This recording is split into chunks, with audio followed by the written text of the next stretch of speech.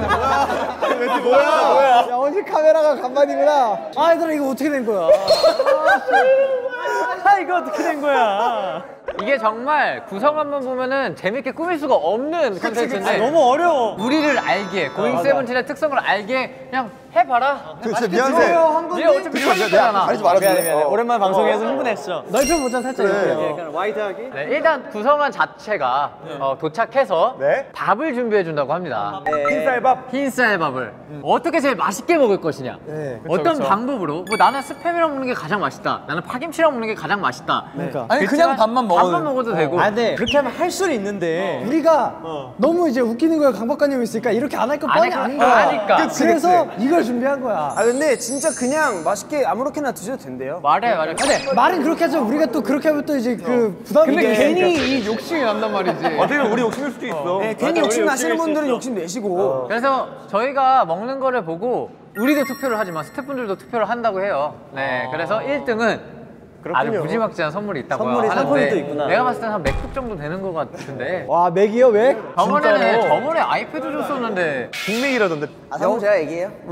그거 알아? 아, 저 미리 들었어요. 어떻게 들었어요? 이상하게 진행을 저한테 계속 맡기는 경향이 있어요. 왜냐면 최고의 MC이기 때문에. 야, 얘 누구야? 누구야? 너 솔로몬 나왔다고 지금 스포티파이 홍보하는 거야? 우정 믹스테이프는 스포티파이에서도 들으실 수 있습니다. 오케이, 우리 그러면 설명. 1등 하신 분에게 1등 하신 분에게 원하는 메뉴를 메뉴 1년 내내 고잉 올 때마다 상품권이야? 대기실에 놔주시겠대요. 그러니까 만약에 내가 스테이크가 먹고 싶다고 사전에 미리 얘기하면 오늘 여기 왔을 때 스테이크가 있대요. 생각보다 크게 메리트가 없긴 하네. 그러면 내가 만약에 다음 고잉 때 군산에 우리 외할머니가 하는 짜장면을 먹고 싶다라고 하면 그거 하면 해주는 거예요. 그거 가져와서 포장해 오겠죠. 불지 않고 그러지 않고. 그걸 주고 그래야 소원권이지. 맞아. 1등 말고 야, 정환아, 너 갑자기 승부욕이 쫙 내려갔다. 아까 전에 맥북만 해도 아까 맥북만 해도 되게. 근데 우리가 정말 열과 성을 다해서 어떻게 1등을 차지했는데 내가 이렇게 한다고? 아메리카노 항상 있네요. 이제 커피를 사랑하는 사람을 레벨 2라고 해서 이제 따뜻한 아를 이제 좀 따뜻한 아가 아니라 따뜻한 아메리카노. 아직 모자라요. 근데 1등한 사람 거를 소원권으로 뺏을 거예요? 아니 뭐 그거는 저희 마음이지. 소원권 있으신 분 손 일단 우리 있잖아요. 저희 마음이죠. 있으신 분 그거를 뺏을 거야? 저희는 고생해서 받았기 때문에. 아, 근데 소원 뭐 서운해도 재밌으면 된다. 예능을 아직도 모르는 것 같아, 순간에는. 예능이잖아. 이거 뭐 다큐야? 메이저 예능과 여기는 좀 다르잖아. 근데 되게 뭔가 요즘 부쩍 알아간 것 같아서 흐뭇하긴 해. 뭘? 아 요즘 이제서야 좀 예능을 아는 것 같아가지고. 제가 지금 저 말하면서 얼마나 민망했을까. 한 번 더 물어봐서 똑같은 말 또 해야 되는데 알아들은 사람도 있고 모르는 사람도 있는데 내가 메이저 예능으로서 한마디 해줄 건데 한마디 하긴 해야 되는데 또 물어봐. 오늘 왜 순간이면 밝아 색깔이? 약간 편스토론 재질. 너도 민망하겠다. 너도 민망하겠다. 밥 먹으러 가시죠. 오케이, 그러면은 카메라 어디 있어? 우지가 진행해 주세요. 2시간 동안 저희가 이 자유 시간이 있는데 그 5년 만에 자유 처음 시간 들어서 동안 아무거나 해도 됩니다. 구상을 하면 되는 거예요? 어떻게 말을 아무거나 먹을지? 해도 된대요. 아무거나 해도 되고. 번호 씨 잠시 마이크 체크할게요. 아, 쿨한 퇴장. 번호는 있을 때 설명해야 되나요? 아니, 뭐 굳이 그럴 필요는 없어요. 마이크 체크 아니었어? 번호는 쌀이야? 번호는 기억하세요? 네. 그때 저희 모내기 했던 쌀을 재배를 한 거예요. 진짜? 자, 각자 하시면 됩니다.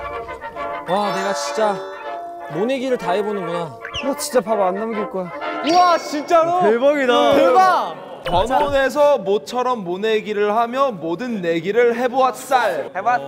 야 세계관을 이렇게 이어버리네. 세계가 좋다. 지금 이 편을 처음 보신 분들은 이게 뭔가 하면서 다시 그 편을 볼 거 아니야. 그렇지.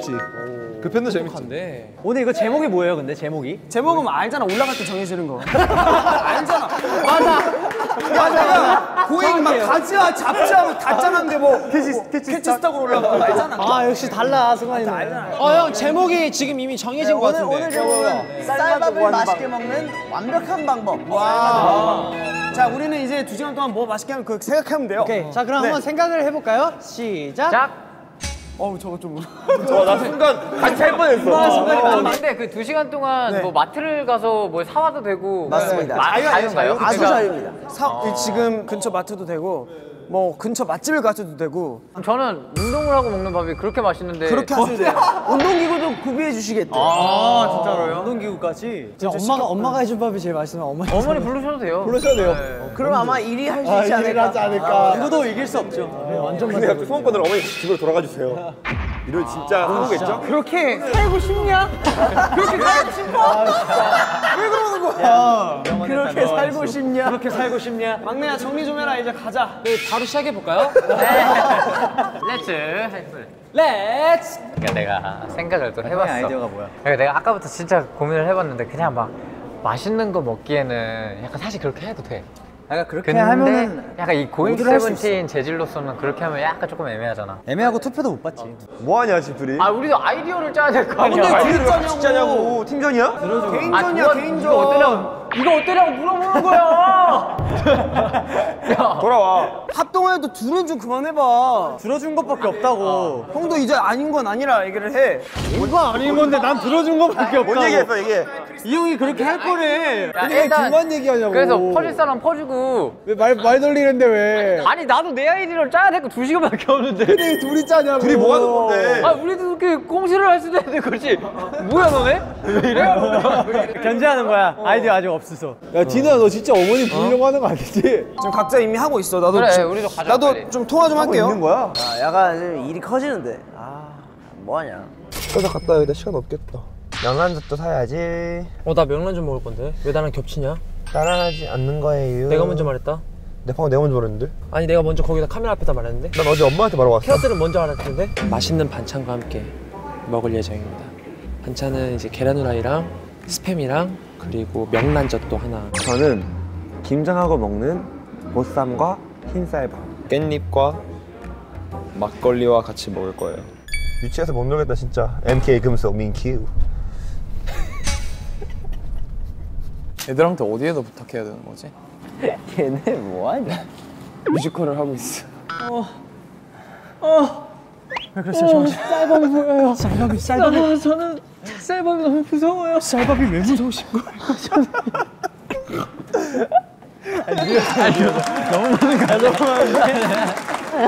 걔네 뭐하는 거야. 이게 승관이랑 컨텐츠가 겹칠 것 같단 말이지. 근데 직접 가는 수밖에 없지. 이런 새로운 카트에. 자해산 양념게장 특보로 불러서 먹을 예정입니다. 전 남양주를 갔다 오겠습니다. 뭔가 고잉 세븐틴에서 굉장히 간단하지만 신박한 주제를 주셨잖아요. 이런 걸 그냥 놓치고 싶지 않았어요. 좀 새롭고 좀 다양한 방법으로 컨텐츠를 풀어나가면 어떨까. 뭐 절대 조회수가 부담이 돼서 그런 게 아니고요. 네. 감사합니다. 오토바이 잘 와야 될 텐데. 근데 빨리 다른 걸 생각해 내야 돼. 왜 찍는 거 좋은데? 촬영 여유 있고 좋다. 차라리 맥북이었으면 더 재밌었겠다. 그럼 이제 애들 여기 난리 나지. 이제 소원권 쓰면 이제 감정 상하고 이제. 근데 나는 웃기고 싶어서 지금. 그래 이렇게 지금 다 하는 거야. 웃기려고 지금 이러고 있는 거야. 도겸이 거 진짜 너무 웃겨.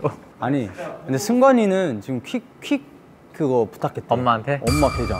진짜 다 진심이야. 그러니까 왜 이렇게 다들 진심이야? 우리 얼마 남았어 시간? 1시간 반. 1시간 반? 승관아 나 너한테 소원권 쓰기로 했어. 써. 게장 오면 못 먹게 하기. 얘는 진짜 감당 방금 형이 적어도 사람이라면. 적어도 사람이라면. 사람인걸. 이따 나오면서 사람인걸 부르면서 소원권 써야겠다. 사람인걸 승관이의 사람인걸. 누가 말했어? 밭이 보이네요. 먼 온에서 벼를 심었던 기억이 나는데 그 벼가 어느덧 자라 쌀이 되고 저에게 일용할 양식이 되어 돌아왔죠. 시간은 참 빠르게 흘러가는 것 같습니다. 제가 어느덧 우리 멤버들과 함께한 시간도 이제 연습생까지 포함해서 거의 한 10년 가까이 되는데 10년이면 그런 말 있잖아요. 강산도 변한다. 하지만 저희 멤버들은 변하지 않았습니다. 이제 고속도로에 진입을 했는데요. 저는 고속도로에 들어가면 항상 그런 생각이 들어요. 마치 내 인생과 같구나. 멈추지 않고 계속 달리는, 마치 저와 우리 세븐틴을 보는 것 같습니다. 아무리 길이 막혀도 조금씩 앞으로 나아가는 모습. 달려라! 달려라 세븐틴! 고잉 세븐틴! 넷플릭스를 보러 가야지. 침대 뭐야? 쟤는 뭐하냐? 저는 한숨 잔 뒤 멤버들이 준비한 밥을 밥 한 공기 들고 가서 같이 먹겠습니다. 감독님께서 저 찍고 계셔야 되는 거예요?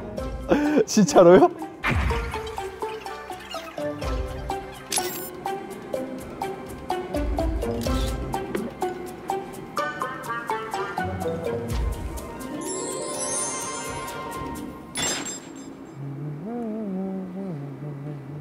저 쉬다가 라면에 찬밥 탁 해서 먹으려고요.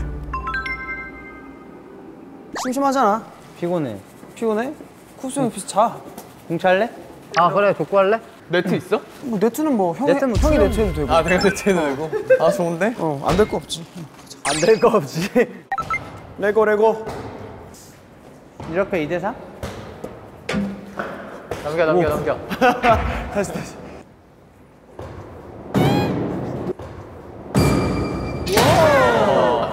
약간 좀 높게 주자. 알았어. 너무 높게 높게, 말고. 높게. 아 주세요. 형 웃겨. 미안하다. 다시 할게요. 어렵다. 좋아 녹여내. 아이고. 자 다시. 다시 제대로. 익숙해질 거야 하면. 하이. 오. 우정. 받아줄 수 있잖아. 제대로 쳐야지. 아 서브 왜 이렇게 못하지? 튀기고 땅. 그치. 나이스 됐다. 야, 진짜. 형 됐어. 형 일어나. 형 완벽했어. 야, 아니 이게 어디가 완벽한데? 형 마치고 내가 다시 공격하려 했단 말이야. 아 너무 웃겨. 가자.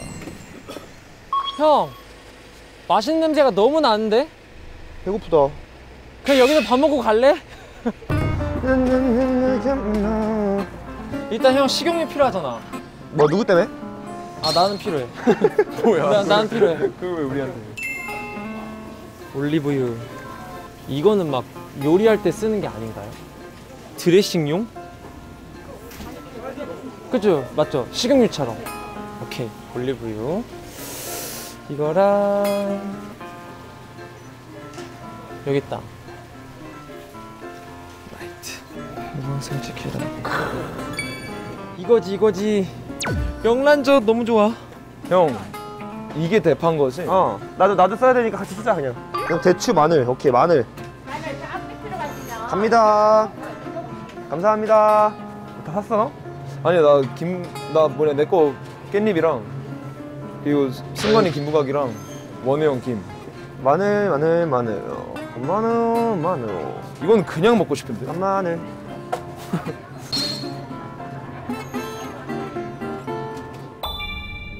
엄마. 요리하는 걸 보여줘야 돼? 아니면 다 싼 거 가져가는 거야? 다 싼 거 가져가야 돼. 다 싼 거. 오케이. 엄마 근데 요리 잘하잖아. 근데 알겠어. 알겠어 엄마 사랑해. 엄마도. 아 우리 엄마 방송쟁이. 제가 이제 승관이 어머님의 우리 좌여사님의 간장게장 맛을 알거든요. 위험할 수 있습니다. 위험할 수 있어요. 하지만 어머니의 두루치기 믿어보겠습니다. 또 사랑이 담긴 두루치기는 짜던 싱겁던 또 맛있는 법이거든요. 정말 신비한 맛이에요. 어떤 부분은 짜고 어떤 부분은 굉장히 싱겁고 묘하다고 해야 되나? 그 맛이 은근 중독성이 있는 그런 맛이에요. 어머니 음식은 소중하답니다. 엄마가 진짜 서운해 하실 수 있으니까 영상 편지 하나. 엄마 이 방송이고 재미를 위해서 약간 그런 거니까 너무 상처받지 마. 진짜 재밌으려고 하는 거야 엄마. 랠리 가보자 랠리. 그래 도겸아 가보자.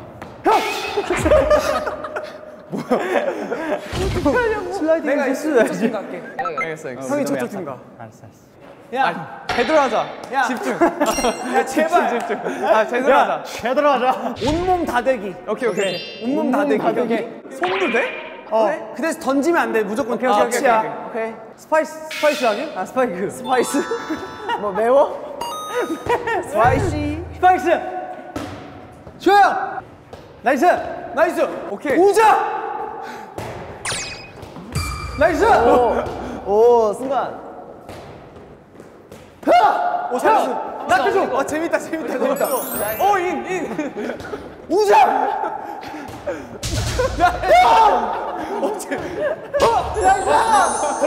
걸렸지. 재밌다. 이게 왜 야, 저기 엉망이 재밌네. 야 손승이가 근데 약간 진짜 막장이다. 배구인데 배구? 아파. 우자. 배구다. 나이스. 나이스. 이거 뭐였지? 공격 이름 있었는데? 포크레인 포크레인. 나이스 서브. 와 슈아 형 와. 슈아 많이 죽었는데? 윤정. 오케이. 정환이 형. 엄청난 페이크다. 나 진짜 공이 뒤로 갈지 전혀 몰랐잖아. 나도 몰랐어. 내가 방금 그 페이크 해줄 테니까 너가 받아. 지금 뭐 지금 꼼수 쓴다 지금. 나이스. 도겸아.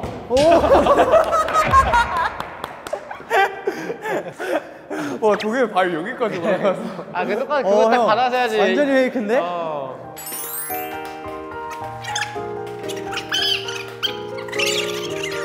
양파도 넣어야 되나? 양파도 하나 넣지 뭐. 소주, 생강, 대추, 마늘, 월계수 잎. 이걸로 할래? 큰 걸로 그러면. 큰 걸로? 응. 네, 튼튼해 보인다. 좋아요. 소금물에 절여놓으면 되죠 그냥? 네, 잘라가지고. 오케이 끝. 다 했어? 번원이는? 난 내 건 다 샀고. 아 막걸리. 막걸리랑 같이 사러 가자. 그래. 그럼 나 금방 갔다 올게. 김치 양념 어디 있어요? 어머니 다 해주셔가지고 뭐 할 게 없네. 아 겉절이 양념 있구나. 대박이다. 너무 좋지. 겉절이 양념. 맛있겠다. 떨어졌나? 와 겉절이 양념이 없으면 겉절이 양념 만들어야 되는 건데 그럼 일이 커지는데? 그냥 겉절이를 사야지 그러면. 그치. 겉절이는 안 팔아요. 그냥 김치를 사야 되는 거야. 김치는 있어 여기. 아 근데 좀 작긴 하겠다. 그러니까. 큰 거 사서 아니면 반 포기씩 해드려. 없어요? 네, 없어요. 너무 속상하다. 담궈 먹기 너무 힘들겠죠? 담궈 먹기 너무 힘들어. 말이 안 돼. 이게 800g. 사람이 많으니까 먹긴 먹겠지? 안 먹을라나? 먹긴 먹겠지. 그렇지. 이렇게 하면 1.5kg인데 혹시 모르니까 그렇지, 이렇게 해서 이렇게 하면 충분하죠? 와. 형 가자. 응, 나 다 했어. 막걸리만 사고? 막걸리 뭐 살 거예요? 뭐 장수가 제일 무난하지 않나요? 우도도 유명하지. 땅콩 막걸리. 제주도. 2개 사면 되나? 혹시 먹는 애 있으니까 하나 더 살까? 하나 더? 혹시 모르잖아. 그래. 뭐 아니면 집에 가져가는 거예요. 그래요. 너네 먼저 가지고 계산대 가 있을래? 나 통후추만 사올게. 자 우리 김 샀지? 신라면 넣었지? 파 넣었고.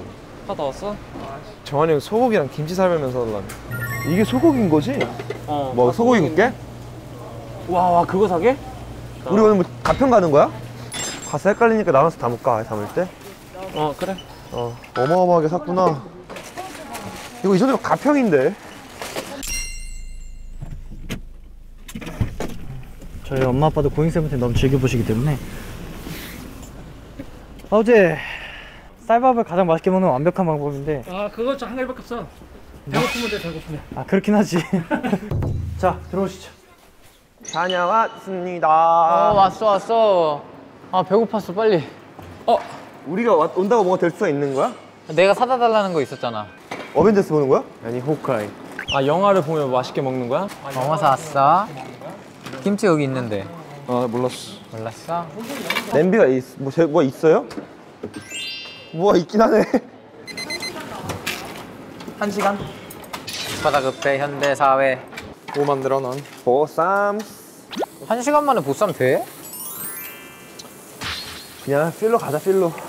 여러분 요리할 때 이거 한 번만 끼워주세요. 네. 아 오케이. 이거 셉시사에서 썼던 거 아니야? 이렇게 하는 거야? 오 신기하다. 이제 시작한 거야? 응. 오 좋은데? 1화였어 1화. 그래 그냥 필로 가는 거야. 몰라. 너 레시피 안 봤어? 그러니까 재료만 봤는데 양을 뭐 조절 못 하겠어. 그냥 이렇게 턱. 물은 뭐 때문에 끓이는 거야? 라면. 아 컵라면은 거기다 끓이게?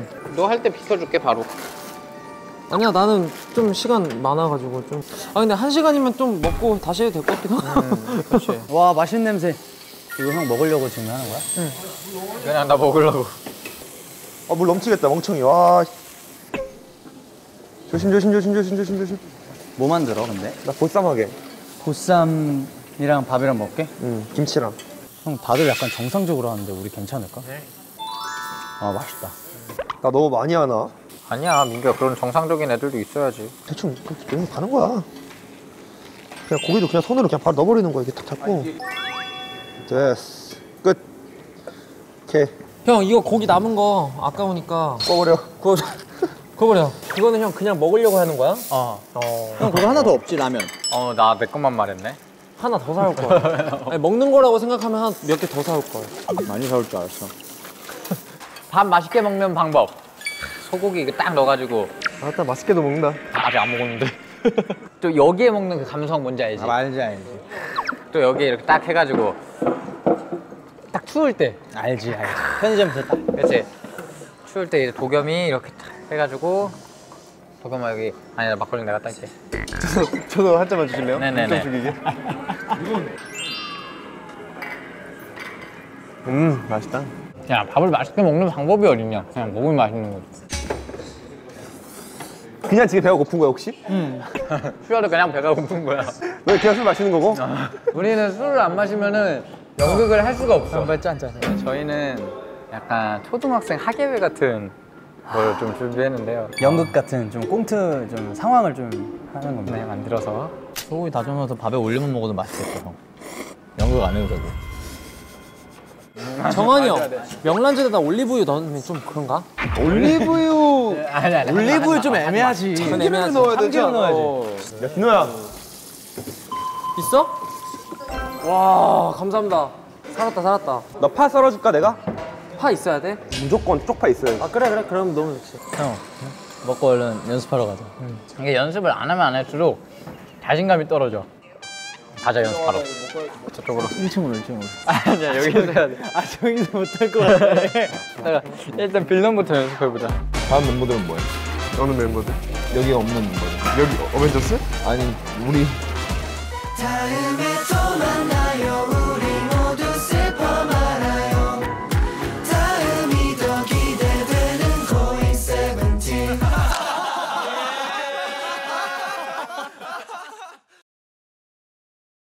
여긴 뭐야? 근데 오픈 키친인가? 근데 이런 집에 살고 싶긴 해. 물론 엄청 많이 이런 쓰지. 집이야. 강남 한복판에 있고 이런 집인데 보일러랑 히터가 안 돼. 겨울에도. 난 안 사. 그러니까 네가 온풍기 같은 건 살 수 있어. 난 살아. 넌 살아. 따뜻한 물은? 따뜻한 물도 안 나오는 거야? 따뜻한 물 데워서 써야 돼. 가스레인지가 있어. 야 절대 안 살지. 야 어떻게 살아? 어떻게든 극한을 만들어 보려야 되는 현정 안에 저.